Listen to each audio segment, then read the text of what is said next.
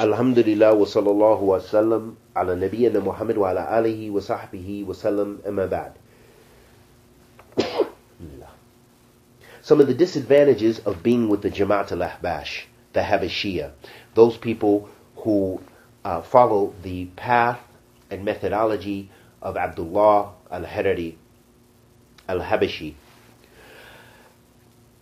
First and foremost, it goes against the commands of Allah and His Messenger sallallahu alayhi wa alihi wa sallam. Allah subhanahu wa ta'ala says in the Quran, وَمَا أَتَاكُمُ الرَّسُولُ فَخُذُوهُ وَمَا نَاهَكُمْ عَنْهُ فَانْتَهُوا. Allah subhanahu wa ta'ala says, and whatever He commands you with, take it. Whatever the Messenger sallallahu alayhi wa sallam commands you to do, take it, accept it, follow it. Whatever He prohibits, avoid.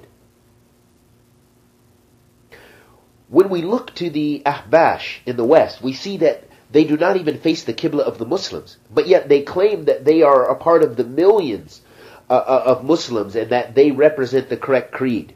But when we find them in North America, they face in a different direction than the Qibla, and they want to change the Qibla, which Ahl Qibla has agreed upon. Also, we find many newly innovated aspects of their Aqidah and creed. And the Prophet sallallahu alaihi wasallam said, "Kullu bid'atin dalala." All innovation is in the fire. That's the statement of Muhammad sallallahu rabbi wa salamu alayhi. It wasn't my statement. It wasn't the statement of our ulama. Although we follow that because it was from the Prophet sallallahu alaihi wasallam, and Allah subhanahu wa ta'ala said, "Follow the Prophet sallallahu alaihi wasallam," as Allah subhanahu wa ta'ala says, "Fi kitabihi al-kareem, wa'tiyu Allah wa'tiyu Rasul," and follow Allah and follow His Messenger, alayhi afdal salatu wasalam. And in the hadith of Aisha radiyallahu ta'ala anha, where she says, where the Prophet sallallahu alaihi wa sallam said, "Man ahdatha fi amrina hadha ma laysa minhu fahuwa rad, wa fi riwayatin li Muslim, man amila amalan laysa alayhi amruna fahuwa rad." The Prophet sallallahu alaihi wa sallam said, which you'll find in Sahih Bukhari and Muslim, whoever innovates in this matter of ours will have it rejected. And in another narration in Muslim, man amila amalan laysa alayhi amruna fahuwa rad. Whoever does something innovates in this matter of ours, whoever follows, makes an innovation or does an innovated matter, then it is rejected. So it lets us know that if we try to change the Qibla, if we take a new path, a new methodology, we take a bay'ah to Tijaniyya or to Abdullah Al-Harriri or to any of these Sufi paths, we're going against the Amr of Allah and we're going against the Amr of the Prophet sallallahu alaihi wasallam. The second disadvantage of being with Jamaat Al-Ahbash is you'll find confusion. Instead of giving the Sharia, going with a Sharia-based name, they call themselves Jamaat al-Ahbash. They call themselves, they yantasib al-makan. They adhere to a particular place or to a particular individual. This is Hizbiyya at its finest. This is group partisanship at its finest. As Allah subhanahu wa ta'ala says that وَكُلُّ حِزْبٍ مَا لَدَيْهِمْ فَرِحُونَ, that every hizb or every group is happy within itself, meaning they rejoice within themselves. Why? Because they've went against the commands of Allah, and they believe that they're the only ones guided. They believe that they're the only ones on the straight path. But yet they rejoice within themselves, even though they're in misguidance. So adhering to a particular leader or a particular sect, and a name referring to a nation of people, this is not from Islam. Allah called us Muslims in the Quran. We are also known from the scholars in Islam that they taken from evidence from Kitabillah wa Sunnatul Rasul sallallahu alaihi wasallam and the statements of the Sahaba radiyallahu ta'ala anhu and the Tabi'in wa Taba'a Tabi'in, that we are known as Ahl Sunnati wal Jama'ah. We are known as Ahl Athar. We also call ourselves from the Salaf as-Salih of the first three generations, but we also refer to ourselves as Salafiyun, Ahl Hadith, and those laqab that are known, that come from the evidence, or firqat al-najiyah. These come from a hadith of the Prophet sallallahu alaihi wasallam. The Prophet sallallahu rabbi wa salamu alayhi said, "La tazal ta'ifatun min ummati zahirin al-haq hatta ya'tihum amr Allah wa hum ala dhalik," or kama qala Nabi sallallahu alaihi wa alihi wasallam. The Prophet sallallahu alaihi wasallam said, "There won't cease to be a group from my nation that is on the truth. And even if the people try to hurt, la yadurruhum wala khadalahum." And even if people try to harm them, they won't be able to hurt them. or if they try to deceive them, or trick them, or go against them, they won't have any success until the Day of Judgment. As the Prophet Muhammad ﷺ said, that Taifa Mansura, the Prophet ﷺ, that we know from the ahadith, they're also known as Taifa Mansura. This is Ahlul Sunnah. These are names that are taken from the Sharia text, not names taken from a place or a particular individual here or there.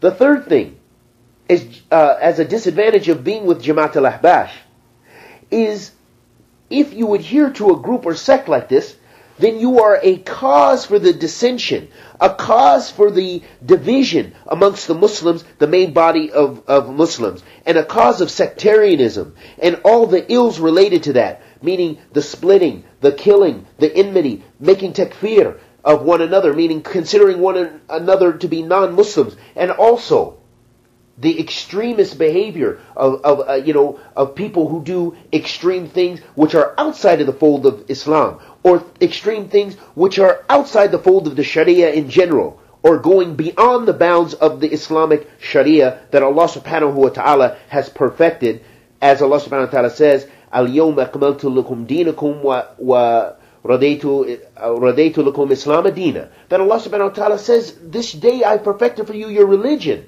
and have chosen Islam as your religion, and have pleased with you, as Islam is for your religion. And the Prophet ﷺ let us know that we become weak when we're divided. But he also prophesies, ﷺ, that we would divide. As the Prophet Muhammad ﷺ says, افترقت اليهود على 71 فرقة وافترقت النصارى على 72 فرقة وستفترق هذه أمة على 73 فرقة كلها في النار الواحدة قلنا من هي يا رسول الله قال صلى الله عليه وسلم من كان على مثل وما كان عليه وأصحابي اليوم وكما قال النبي صلى الله عليه وسلم في مجموع طرق, that there's many different narrations of this hadith, and the Prophet ﷺ said, افترقت اليهود على 71 فرقة, that the Jews will break into 71 sects, and the Christians will break into 72 sects, and my ummah would break into 73 sects, all of them in the fire except one. That's what the Prophet Muhammad ﷺ said. So it's not, Islam is not so broad that we can just follow this guy,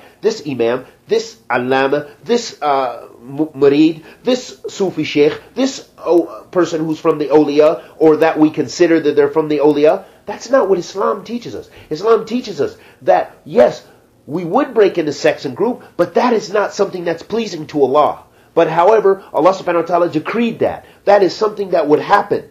That we would break into groups and sects, and all of them will be in the fire except one. And then the companions of the Prophet ﷺ radiyallahu ta'ala anhum ajma'in asked, who are they, Ya Rasulullah? And the Prophet ﷺ said, those who follow my sunnah and the sunnah of my companions. That's what the Prophet ﷺ said. Said that the Sabil al-Najah was not following Abdullah al-Harriri, not following Abu Musa al-Ashari, not following Abu Hassan al-Ashari. Abu Musa al-Ashari was a Sahabi, radiyallahu ta'ala anhu, and may Allah be pleased upon with all the Sahaba, radiyallahu ta'ala anhum ajma'in. But however, it wasn't being one of the Khawarij, it wasn't being from the Qadariyah, it wasn't being from the Mu'tazila, it wasn't being from the Jahmiyyah, it wasn't being from the Asha'ira, it wasn't being from this group or this sect or this Sufi tariq. No, it's being upon, if you want to be saved, then you have to follow the Quran. And you have to follow the authentic sunnah of the Prophet ﷺ. And you have to follow the companions of the Prophet ﷺ radiyallahu ta'ala ajma'in, and how they understood the religion. Did they affirm the names and attributes of Allah as Allah subhanahu wa ta'ala affirmed, and as the Prophet ﷺ affirmed in his authentic sunnah? Of course, yes, is the answer. But do we do that? Or do we say, no, it means this? Allah says He rose above His throne, but we say it means this. We want to change the meaning to mean this, to fit our desire, to fit our way, to fit our methodology, to fit what our Imam says. La hawla wa la quwwata illa billah.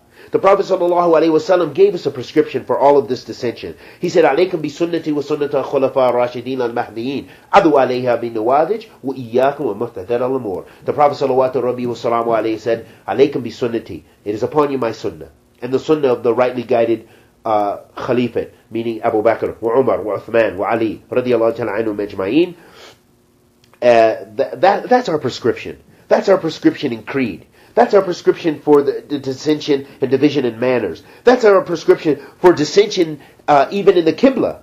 That's our prescription for the ills in all these various types of worships. Those things. Did the Prophet ﷺ celebrate his birthday? Did the Sahaba radiallahu ta'ala anhum celebrate their birthday? Celebrate the Prophet ﷺ's birthday? Did the Tabi'een celebrate the Prophet ﷺ's birthday? Tell me. Bring me hatu burhanukum in kuntum sadiqeen. Bring your proofs if you're being truthful. Or were these things that came about later? Were these things that came about later, after the 3 generations? Radiallahu ta'ala anhum ajma'een. After the tariq of the Salaf as-Salih. Khalas, Islam is perfect. We don't need to add. We don't need to subtract. We don't need to follow this man, or that woman. But rather we need to follow Kitabillah wa Sunnat Rasul sallallahu alayhi wa sallam in every aspect of our life for success. And I ask Allah the Almighty to accept our good and forgive our evil. And anything I said that was correct was from Allah subhanahu wa ta'ala. Anything that I said was incorrect was from myself and the shaitan. Wa sallallahu wa sallam ala nabiyyina Muhammad.